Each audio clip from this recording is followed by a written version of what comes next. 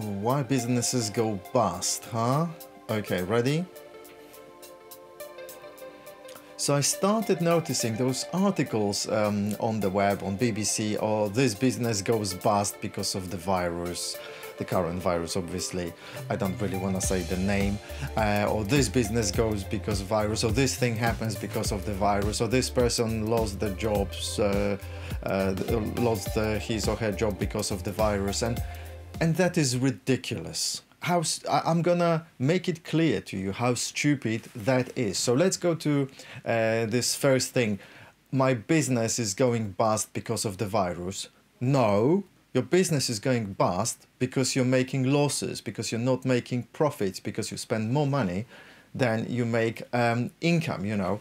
That is the only reason why a business can go bust. Oh yeah, but it's caused by the virus. No, it's not caused by the virus. It's caused by people buying less than usually, and you are not being prepared for that. Oh yeah, but it's because of the virus. No, it's because of the people's reaction to the spread of the virus, to the reaction to what the government says, and there are so many things connected. So what the government says, the policies set by the government, the culture in the society, people's reaction, the reaction of people that you know, how well your business is prepared, to deal with emergencies. Yeah, how much savings have you got? There are so many factors that decide whether you go bust, but mainly is because you're making losses. That's the only reason, and there is no connection. Okay, so the connection between the virus and you is so long because there are so many steps in between. There is a virus, then it needs to somehow spread to people.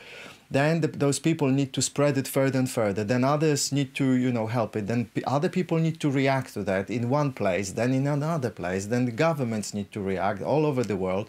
Then the things need to spread. Then, I don't know, the health authorities need to react in certain ways. Then only then people need to react in certain way. Businesses need to react in certain way.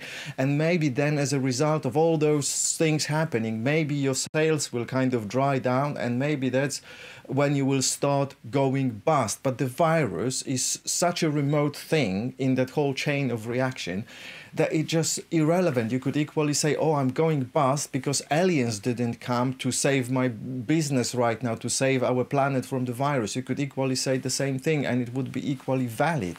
Or you could say, well, I'm going bust because it's Tuesday. The connection is so convoluted, so remote. There is no connection, basically. So, and you might be saying that I'm nitpicking, that's a metaphor.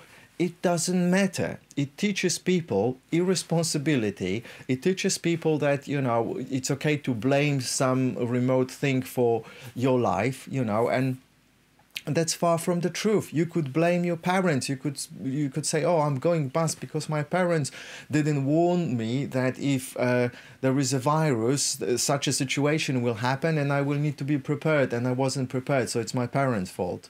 And your parents would say, well, but my parents didn't tell me that, the government didn't tell me that, and we could blame anything for anything going this way, seriously.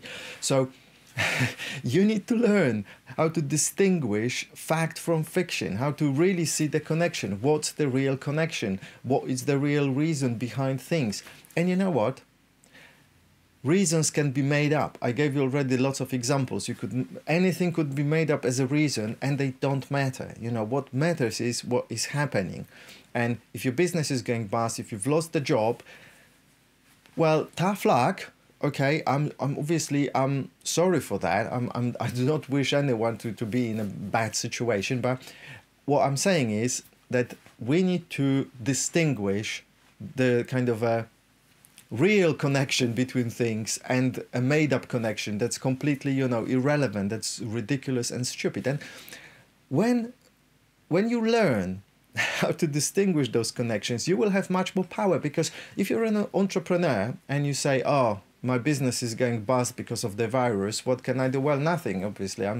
How can I do anything with the virus, especially all over the world? Yeah, that's it. You game over, right? But if you are not thinking like this, if you're thinking properly, you are looking at your business and saying, okay, my income's going down, I'm not making sales, what can I do to make sales? Okay, Let me call my mates who are other business people. Let's brainstorm. Let's do a mastermind and figure out what we could do. Maybe I could sell some stuff to these guys. Maybe I could ask those guys for a loan. Maybe I could actually ask the government to buy it from me. Maybe we could somehow organize it and do something. You know, that's what entrepreneurs do.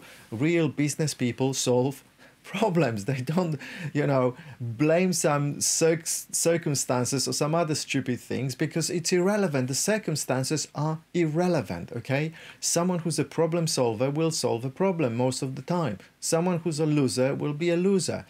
And you know, the funny thing is that a big factor in all that is actually media.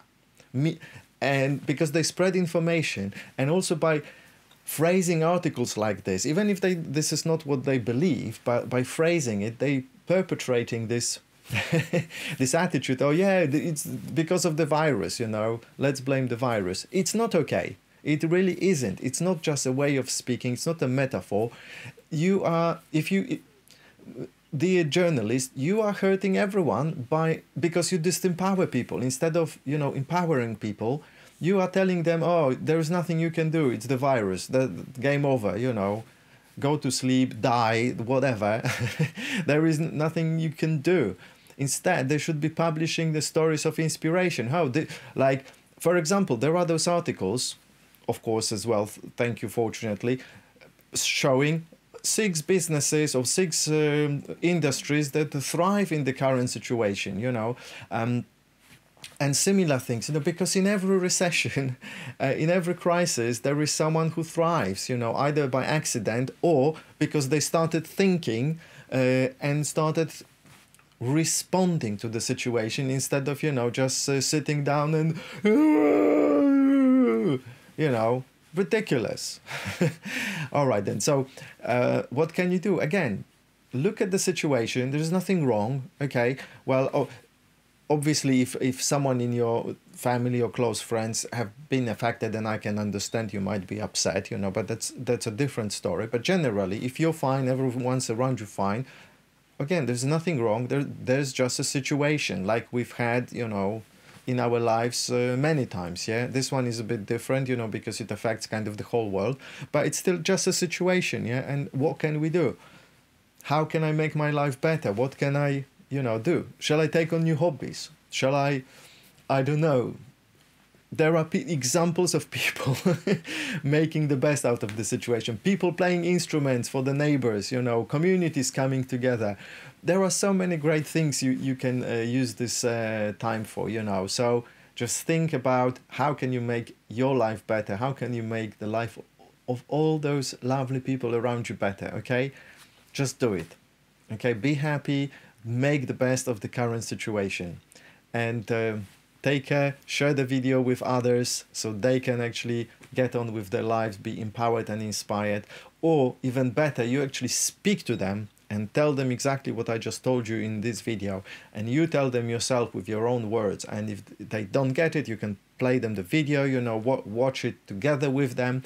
That is probably the best way to do it, and then discuss it. By the way, obviously, give me comments. Let's have a discussion about this if you want to talk about it, you know. So big thanks. See you soon. Ciao.